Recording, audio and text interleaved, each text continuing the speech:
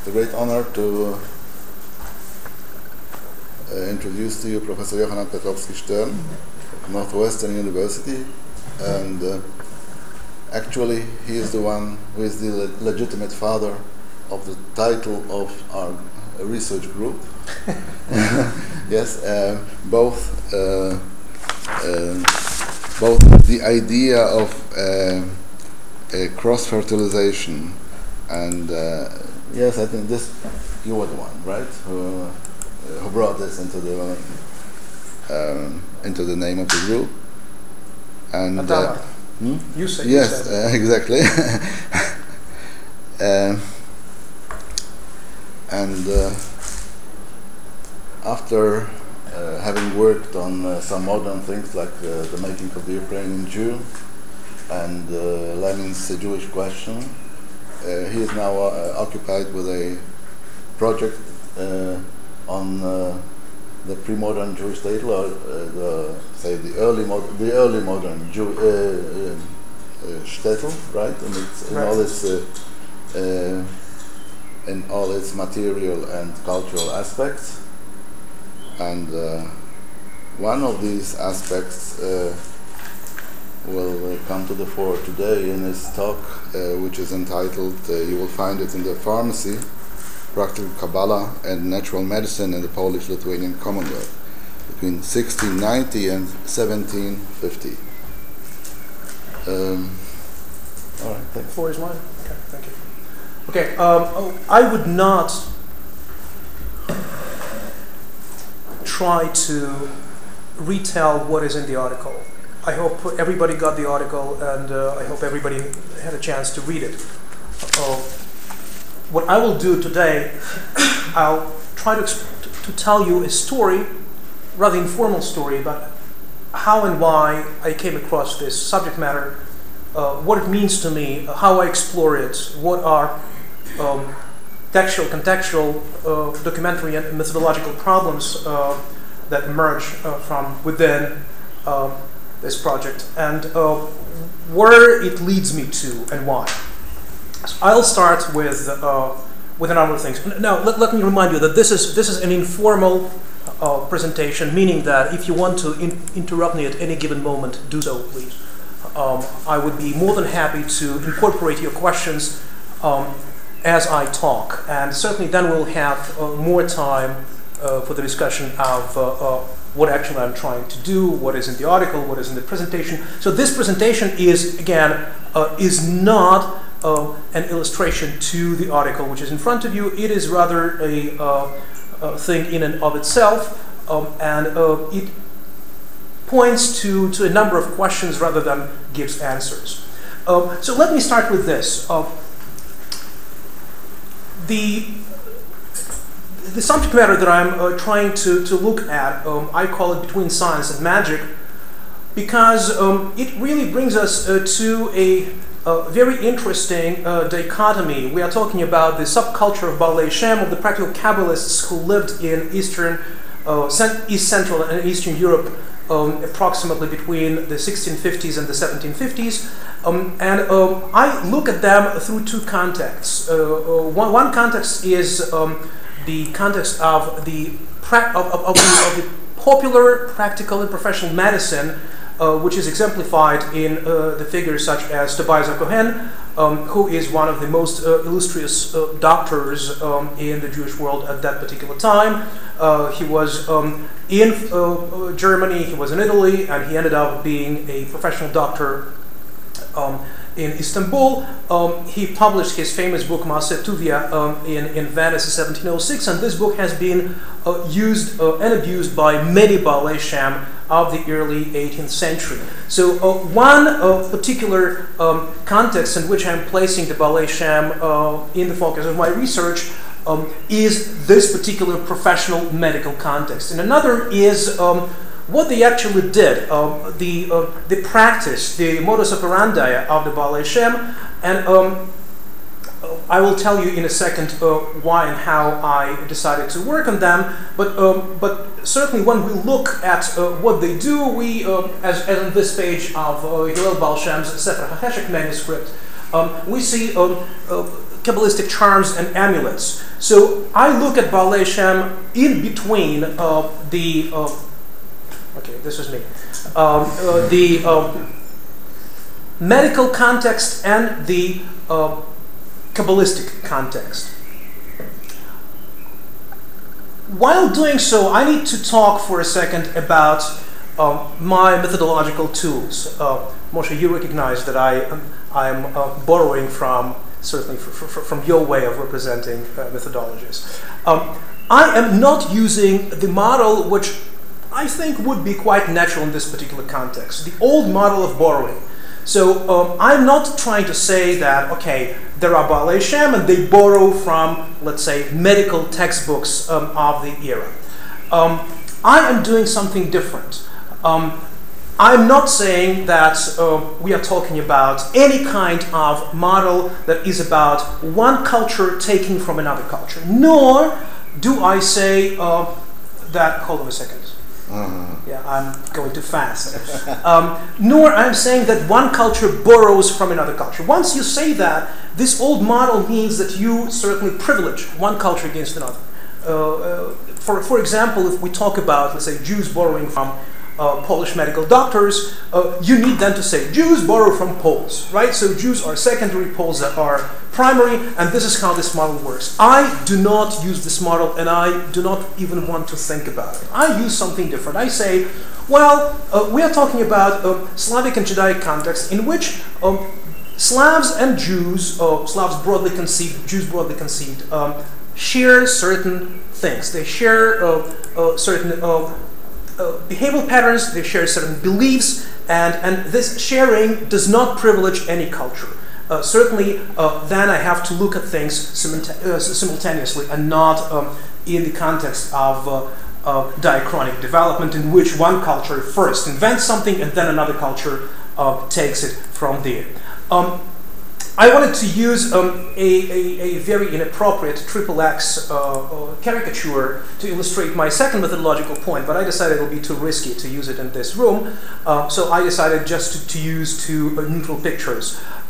We do know that Gershom Scholem privileges what they call the vertical model of the discussion of historical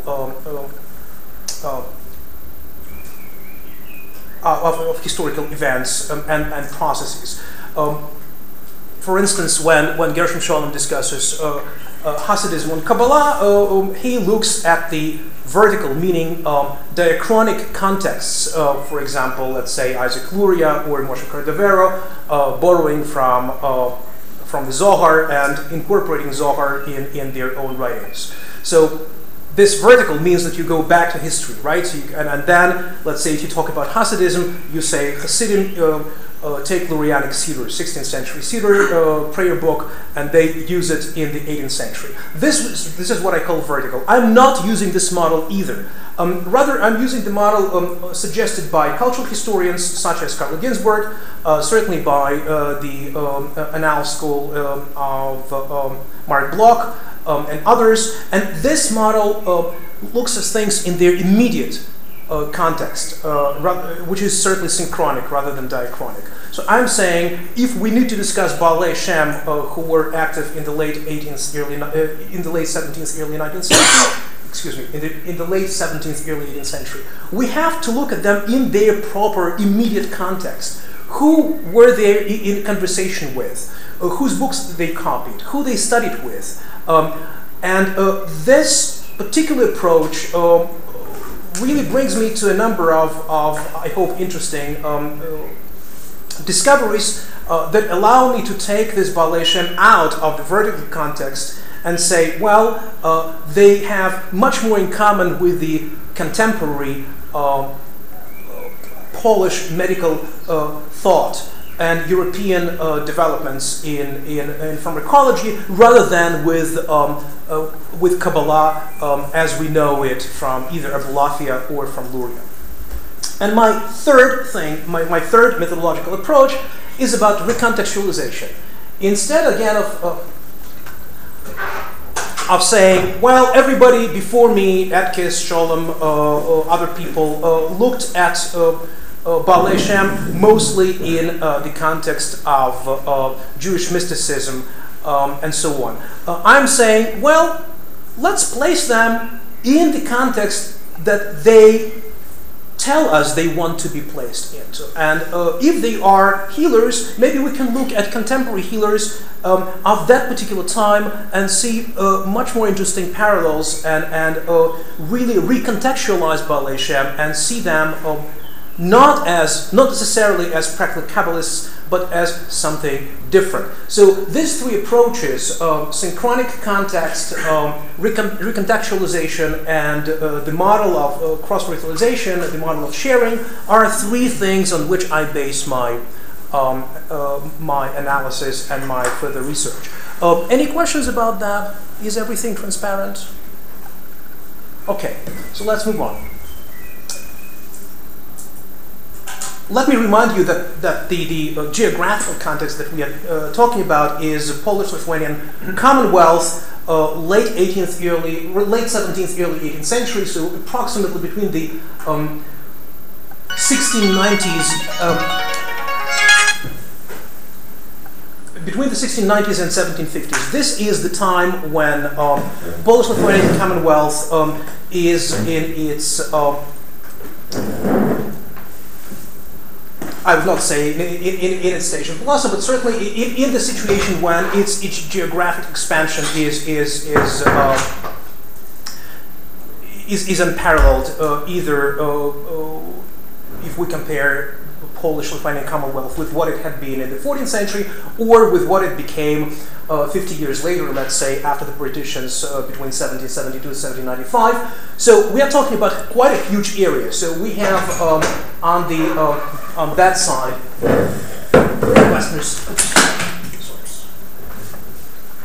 we have Rosman on this side, Smolensk on that side, the Baltic Sea, the Black Sea. So it's one of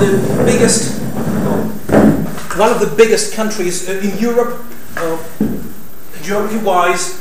And when we talk about Baal Shem active in this territory, we have to understand them as being active in all of this territory, but I will mostly talk about that particular area. So Podolia and Eastern Galicia. Certainly they were Baal Shem who were active in the region of Poznan and closer to what today is Germany. I would not go there, and one of my claims is that practical Kabbalists of my area and of my caliber were quite different from the Baal Shem practical Kabbalists who we see in Central Europe, especially in Germany and Italy. How did I come across this subject matter? Approximately in 1991, I was working with the collection of the recently declassified manuscripts in the Vernadsky National Library of Ukraine, and I came across this very unusual manuscript, which really immediately caught my eye. It is the Sefer HaCheshek, about 700 pages of a dense Kabbalistic text. It is dated. It is approximately 1739-1740. The manuscript is written around that time by an unknown Kabbalist who called himself Hillel Baal Shem. We do not know what his real name was, where is he coming from, and where is he going. He does talk in the manuscript about his studies from, or maybe even with, the Polish doctors of that particular time, 1730s.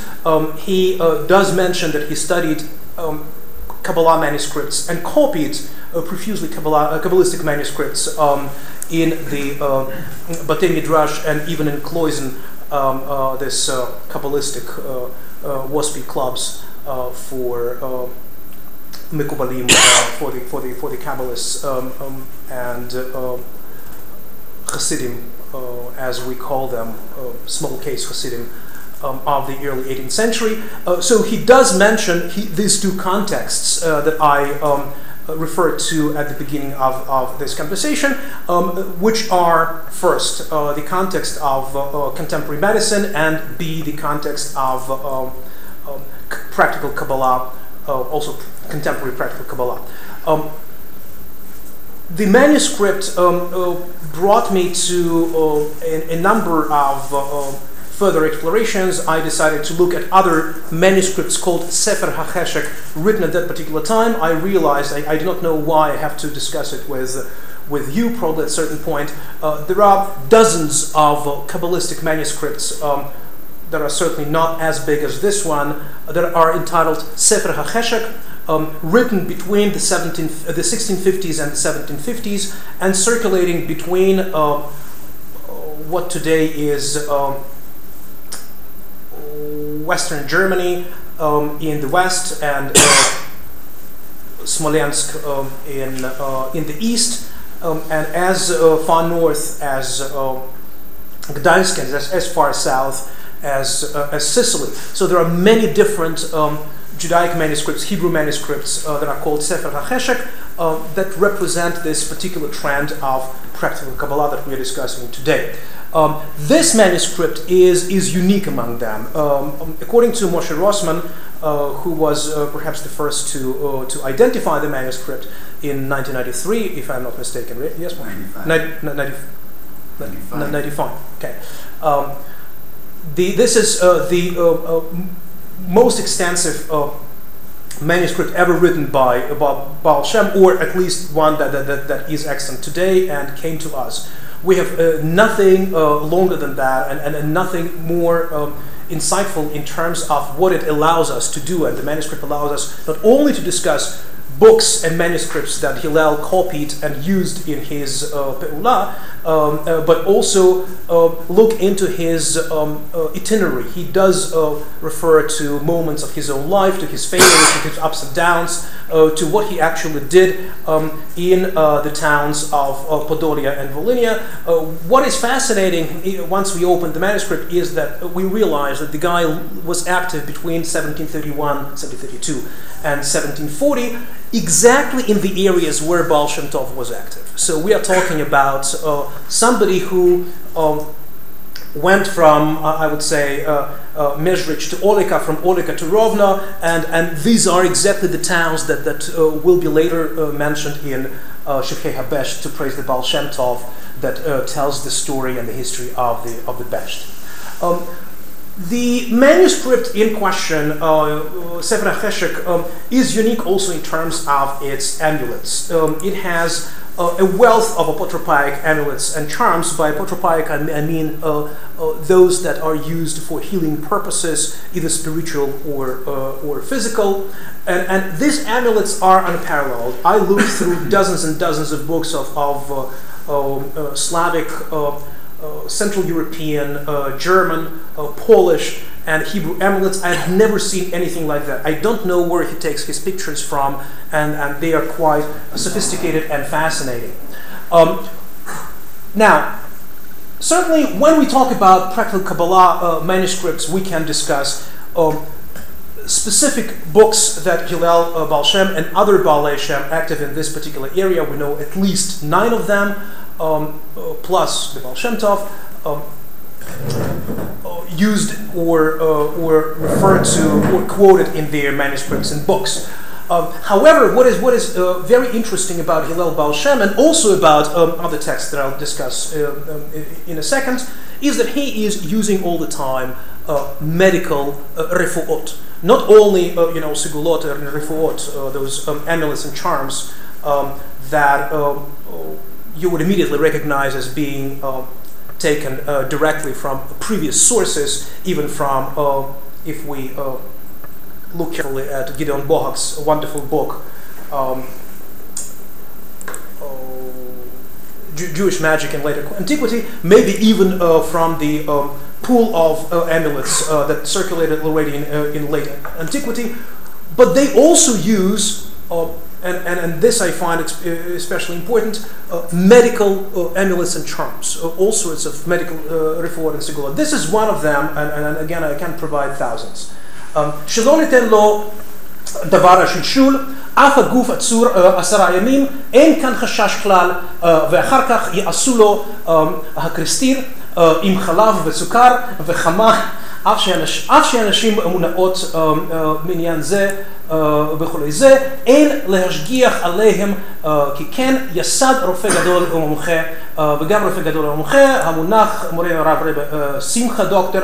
This is the Polish doctor, very famous in the 1690s, 1700s. וכן כתב הרב הגדול מובהק ומומחה מורנו הרב רב יעקב צהלון. Yaakov Tzalon, this is a very well-known Italian doctor. David Ruderman wrote extensively about him. You should not give your patient any laxatives even if he does not defecate for 10 days. There is no reason to worry. And afterwards you should give him an enema with milk, sugar and butter. It's a wonderful enema. And since women, for Russian speakers, enema is klizma. And since women resist this treatment of that disease, you should not treat them. This was the decision of the great expert doctor, and also the great doctor and expert, the late Rabbi Simcha doctor, and so it was written by the great rabbi and expert Yaakov Tzalon, Zahalon of the blessed memory. So these kinds of amulets appear on each and every page. Dozens and dozens of amulets that use what we call in everyday conversation popular or natural medicine. Amulets that use herbs or other ingredients of the contemporary pharmacology or medical, used by contemporary pharmacists or medical doctors. I'll talk about the importance of this in a second. Look at another one. This is not from Hillel Baal Shem. This is taken from the manuscript, from the printed book Toldot Adam by Joel Baal Shem, known as also Joel ben Uri Helperin of Zamość. So we're talking about the same geographic area. Zamość is, as you know, about 65 miles northwest from Lviv, Lemberg, whatever you prefer. The book is called Toldot Adam. There are at least 3 books ascribed to Joel Baal Shem, published at that particular time in Zholkov. And this book is quoted by Hillel Baal Shem on a number of occasions in his manuscript. It's interesting that Hillel Baal Shem not only quotes this book, but also is extremely irritated by the fact that this book is in print. He says, you know, those people in Zholkov, they published all these little books, and these are all in octavo books, so small books. And now everybody gets the book in his or her hand, and thinks that you can actually become a practitioner of Kabbalah, but these people do not understand how really to work, how really a Baal Shem should work, and blah, blah, blah, so I would not go into that. The important thing is that this book is quoted in the manuscript that I'm working on, and the book also has the same type of medical amulets or amulets based on natural medicine that we would find in other manuscripts circulating at that particular time. Even if there are many amulets and several physical methods to treat a sickness, for example, if they know several ways of treatment using the amulets and also using the physical medical measures, one is allowed to prescribe all the required amulets and also to apply all the physical treatments, since one's amulet does not contradict another amulet. And the physical measures do not contradict the application of the amulets, while the amulets do not contradict physical treatment and vice versa. So what is he saying here? He says here exactly what I referred to at the beginning. So there are books written by professional doctors, and if you find that these books contain material or amulets or any kind of refuat segulot that do work, use them. If you find interesting things in practical Kabbalah books, use them. And remember, you can use both. So there is no, he acknowledges in this particular quote, as I read it, please correct me if I'm wrong, that there is no contradiction between contemporary professional medical stuff and traditional Jewish magic, Kabbalah, and so on. And he says that not only that there is no contradiction, you can use them both and they would reinforce one another. Once I realized that Baalei Shem such as Yoel Baal Shem, such as the enigmatic author of the book Zebach Pesach, published in the 1720s by the same printing press in Zholkov, and other manuscripts that circulate at that particular time use and quote different professional medical books. I decided to look into the subject matter, and I asked myself the question, what is going on at that particular time in Poland? Remember, I told you that I will be referring not necessarily to vertical contexts of the Baal Shem, but primarily to the simultaneous, the synchronic context. And I asked myself the question, what is going on in Poland at that particular time? What kind of books on popular medicine are published? What kind of ideas circulate? And I realized, to my really great admiration, that in the 16th and 17th century, there were many books on similar things published in Poland. They were mostly in Latin. They were in folio, that is to say, of this format, of the Gemara format, and they certainly were not cheap. However, what happened very early in the 18th century is that Polish doctors suddenly switched from Latin to Polish and started to publish not these big books, but in folio books, this and even these big books, with amulets and charms, based on the same natural medical tricks that we discussed right now, looking at Hebrew manuscripts and books, and that they use the same language, that they refer to the same herbs, they talk about the same ingredients. So there is a direct parallel between what you find in this Polish medical books of the early 18th century and Judaic manuscripts. Let me show you this. If you compare, for example, what is written on the title page of these books, you'll find this. Mifalot Elokim, 1722, by Yoel Baal Shem, says, this book is published particularly for the dwellers of small towns who do not have doctors.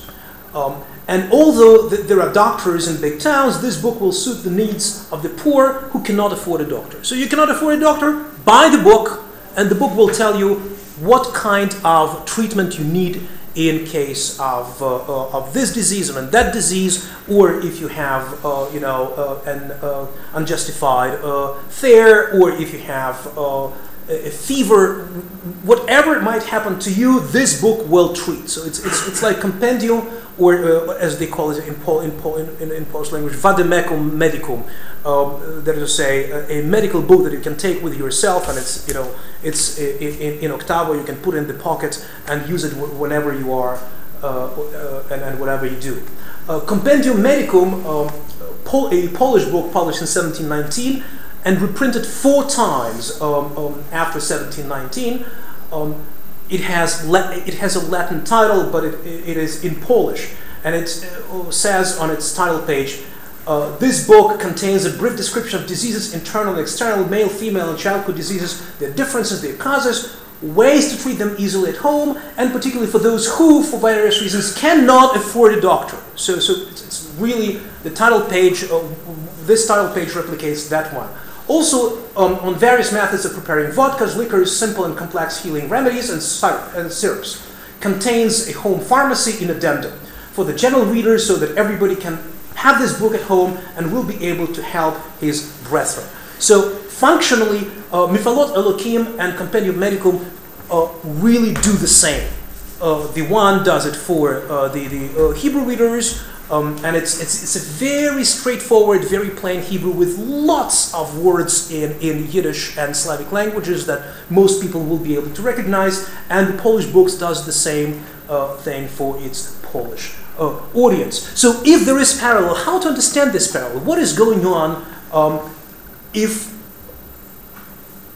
Jewish healers, practical Kabbalists, and Polish professional doctors do the same, use the same language, talk about the same know-how, and address their audience in the same way. So that's the question I'm asking. And once I looked at this question, I realized something extraordinary that fascinates me even today. I realized that all these people use the know-how, which is at that particular point certainly not a cutting edge anywhere in the circles of professional doctors at that particular time. It is not. It is rather outdated, but it goes back to one person who is already semi-forgotten in Central Europe at that particular time and even laughed at, but he is treated very, very seriously in Poland. And he's treated seriously both by Poles and Jews. The person is Philippe Theophast Bombast Paracelsus. Paracelsus is a Renaissance doctor and chemist.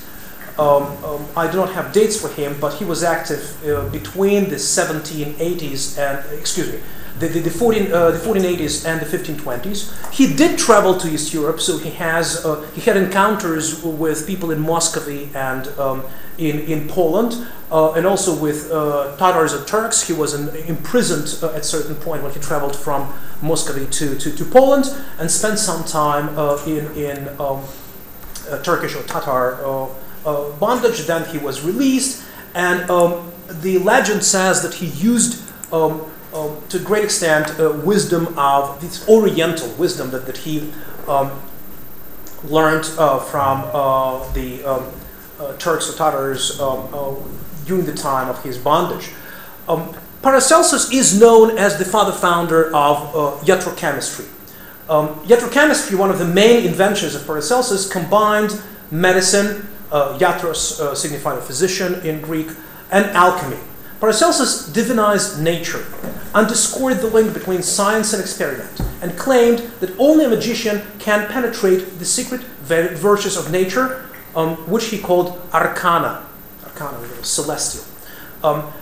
Chemical elements, and Paracelsus considered sulfur, mercury, and salt as the key ones, shaped nature. To correct natural dysfunctions, such as diseases, a physician should use chemistry and be a chemist, a master of the key elements. Although he experimented with mercury, Paracelsus taught that the goal of chemistry was not to find a philosophical stone, but rather to discover and invent new medicine, such as essences and elixirs and tinctures. He understood disease as a metabolic disorder, always local and specific. Now, what is interesting here is that all the Polish doctors of the late 17th and early 18th century till the 1750s use Paracelsus and quote him and use elements of iatrochemistry in their research. And Paracelsus is also seen at that particular time the founder of pharmacology. This is the guy who says, you need to treat a disease, you need to know chemistry. He was the first to say it in the late 15th century, and it was certainly something quite well established in scientific circles by the mid-17th century. But for the Polish doctors, somehow, I don't know why, Polish medical books on Polish medical history say this is this unusual case. For them, Paracelsus is, I would say, what Theodor Herzl is for the early Zionists. So he is really a very important and influential figure. And it is, pardon? Yes, yes, yes. And that's why I'm saying that is unusual, because there are dozens of books on the history of Polish pharmacology. Pardon?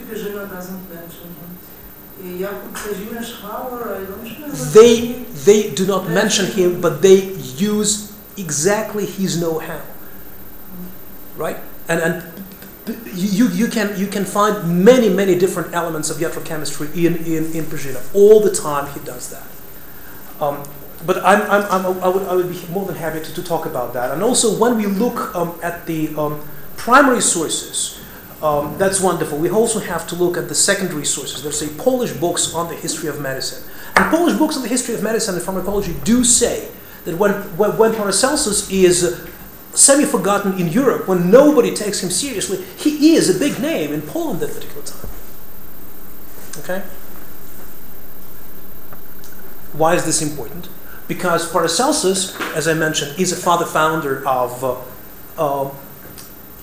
pharmacology broadly conceived, and Baalei Shem, both in print and in manuscripts, all the time say, if you lack this or that particular ingredient, if you do not know where to buy this tincture, if you need this particular herb, if you need this particular belladonna, the chemical element,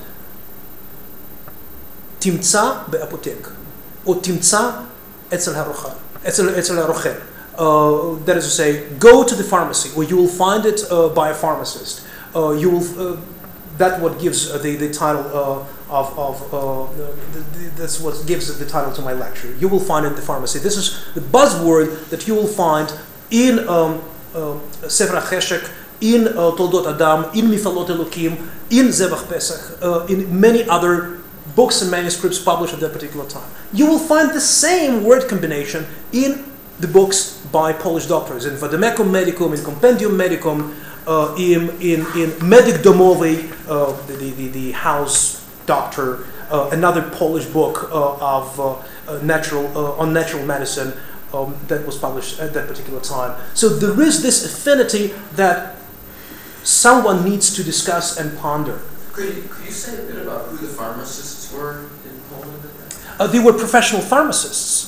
They were, pharmacy in Poland, I discuss, I believe, 7 pages just on pharmacies in Poland at that particular time. They are, in most cases, professionals. That is to say, they do not just lease a pharmacy from a local... they studied at the university abroad, normally? Not necessarily. I would say you can compare Polish pharmacists to Polish doctors the way we compare let's say, Sofrim, Mohalim, and Magidim to the rabbis, right? Rabbis have a smicha. Magidim, let's say Mohalim and others, they do not necessarily have a smicha for Rabbanut, right? But they are what we call secondary intelligentsia. So pharmacologists, pharmacists are, let's say, secondary intelligentsia in the realm of doctors. They do not necessarily go to the universities, but they did study medicine professionally, and they certainly... That's true. That's true. But this is not the question that interests me at that particular time. What interests me at that particular time is that I decided to look at what is available in the pharmacies. If Baalei Shem and Polish doctors tell us. Timtza etzel harochel, you'll find in the pharmacy. Let's go to the pharmacy. But which pharmacy are you talking about? Okay, hold on a second. Or Jewish? Hold on a second. There are no Jewish pharmacists at this particular time. Of course. There are no Jewish pharmacists. Not a single Jewish pharmacy in. Have you read Bar-Ilan? Okay, there are pharmacies that might be leased by the Jews, but there are pharmacists who might be Jewish. Bar-Ilan really writes about it. Of course, you can contradict him if you want. Right, I would contradict him. I did not find a single professional Jewish pharmacist at that particular time in Eastern Poland. Let me put it this way. Okay, whatever is available at Agad, at the Archiwum Główne Agdawnych in Poland, I looked at it. There is no living pharmacist that escaped my attention. All of them are either Germans or most of them are of German origin. Some of them are Poles. What I was interested in, what is available in the pharmacies. And I looked, for instance, at different registers or inventories of the pharmacists. And what I found there, for instance, this is the register of the stock of medicine and remedies at Trojanov Pharmacy. Certainly, it discusses in the Polish language what is available on each and every shelf of the closets and wardrobes that they have in this pharmacy in Trojanov.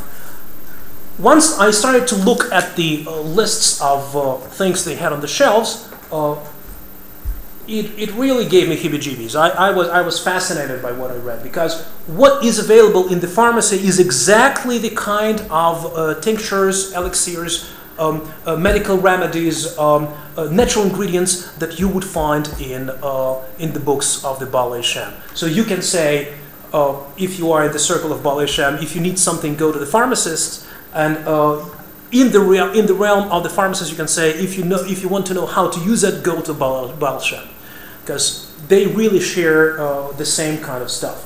Moreover, this is a German language register, most likely from Nieswisch. It's definitely from a town owned by the Radziwiłł family. The pharmacist's name is Solomon. Well, you might say it's a Jewish name, but the pharmacist definitely is a Christian. Here is you have the list of elixirs, tinctures, and other medical things. 100% of the iatrochemical stock. That is to say, this is what Paracelsus would prescribe, and he shows how many of them were sold, what is the sum of money that you pay for each of those, and what is the and how much he sold during his year. Again, you look at Troyanov, you look at most likely Nieswisch, and the lists are the same. So we are talking about this shared know-how and shared pool of natural stuff. Now, then I ask myself a question: is it only in Poland, or maybe it has something to do with East European medical subculture at that particular time? So I went to Rgada, which is a Russian state archive of ancient documents, and I looked at the documents of the late 17th and early 18th century in Slavic languages, mostly in Russian. This kind of document is called Stolpci, so this is the pre-Petrine kind of a document. You know, Peter the Great ordered that all the documents, all the state documents in all the state institutions should be written in the form of the book, like you open it from here to there, right? But at that particular time, late 17th century, so before Peter, they wrote all the documents in this particular way, and they would glue another document, so and then they would wrap them this particular way. So you have to unwrap them and unroll them and read what is inside. So again, this particular document would give you the same kind of tinctures, elixirs, herbs, roots, and spices that you would see in the Polish document at that particular time. So we are talking about the shared culture of natural medicine that characterizes the doctors and medical pharmacists know-how late in the 17th, early 18th century. Now, this is a couple of pictures just for you to look at. These are museums of Polish pharmacy in Lviv, Krakow, Warsaw, and so on and so forth. Now, let me jump over over a number of issues and talk for the remaining 5 minutes about something interesting that I still have to think about and explore. I mentioned that the books on practical Kabbalah that my hero Hillel Baal Shem was quoting, in most cases are published in the town of Zholkov, which is in front of you, and published by two famous publishers who were grandsons of the publisher from Amsterdam, Uri Feibush Levi, who relocated in 1691 from Amsterdam to Zholkov for the reasons unknown to me. Why do you go from the wonderful Amsterdam to the middle of nowhere in Zholkov? But okay, whatever were his reasons, we do not know. His grandsons, between 1706 and 1730, published perhaps the 90% of all the books on practical Kabbalah available in East Europe at that particular time. Again, when when you see these people publishing books that are based on natural medicine, you ask yourself a question: who are these publishers? Why they are doing that? Can we find them? What do we know about them? In addition to the fact that they are the grandsons of Uri Feibush Halevi, this famous Amsterdam publisher, who was the founder of Zholkiv Printing Press. Zholkiv Printing Press has a history in and of itself. I would not go into that. But what is interesting, in this particular case, I did not follow my know-how and my methodology. I followed Moshe Rosman's methodology. And I asked myself the question, well, if you want to know something about these guys, go to the archive and look in the inventage of Zholkiv. Maybe you'll find them there. And I went to the archive and I found the reference to two publishers who lived in Zholkiv. They lived in this building. This is building number 10 in the marketplace of Zholkiv. Most likely they lived there late in the 17th, early 18th century. And the inventage mentions something that also struck me. It says that both publishers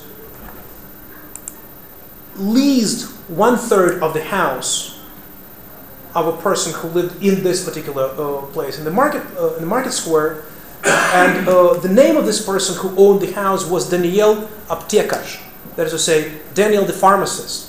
So it's like they are publishing the books on practical Kabbalah, referring to pharmacy, saying Timtza b'apotek, you'll find it in the pharmacy, and everybody certainly would go to the person from who they lease the house and where the printing press is situated, and buy medical stuff. So again, I don't know what to make out of it, but I found it fascinating that that not only the books refer to pharmacists, but actually to the pharmacy culture, but also the idea of printing these books might somehow be connected to the culture of Polish pharmacists of that particular time. Now, you will ask me, how about Daniel Aptekas? Is he really a pharmacist? Well, then what do I do with Balaban? Is he really a pharmacist, or he has just the nickname of pharmacist? Is he Jewish? Well, most likely he's Jewish, because because all other people who are, he lives in this house. Another person who lives in this house is Rabbi of Buchach, without the name mentioned. The inventory says, Rabbi of Buchach. I don't know who is the guy. Other two people are the two printers. And then this particular person. So I would say most likely at that particular time, we are not talking about communal socialist apartment where you would have a Ukrainian, a Jew, and a Russian living under the same roof. We are talking about a different era, and I do believe that most likely this Daniel Aptekas is Jewish. But what is interesting, the inventage of Zholkiv, the inventory of all the possessions of the owner of this private Polish town, do not mention a Jewish pharmacy there. So they mention the pharmacist, but not the pharmacy as something, nifrad. Okay. Now,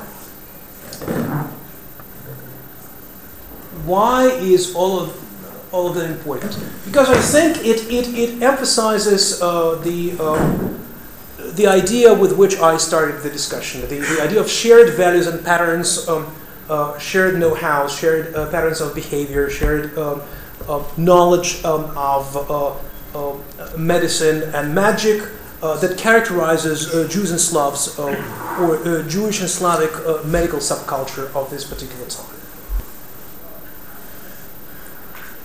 I missed three important frames. Maybe we'll get to them if you want me to discuss the documents.